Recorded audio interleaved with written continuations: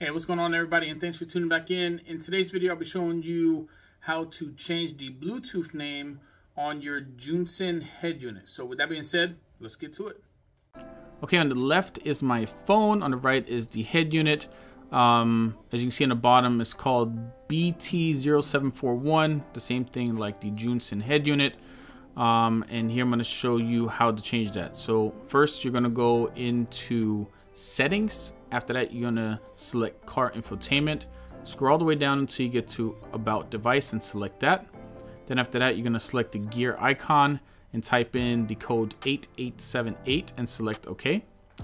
Once that next page loads up, you're gonna select others, and then you're gonna scroll all the way down to the bottom until you see BT name, also known as Bluetooth name.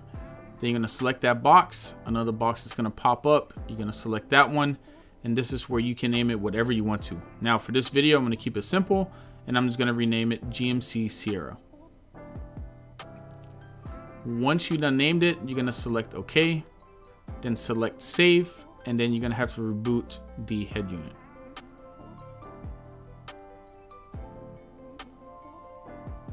Now if you look on the left-hand side of my phone, you'll see GMC Sierra. If I open the Bluetooth on the head unit, you'll see it says also GMC Sierra. And that is how you change the name on this Junsun head unit. Okay, so there we go. Just showed you how to change your Bluetooth name on your Junsun head unit. Now, if you liked the video, do me a favor, smash that thumbs up. Also, if you haven't done so yet, please hit that subscribe button and turn on those notifications so that you can be one of the first ones to see my new content. Other than that, YouTube, that's it for now. Until next time, take it easy.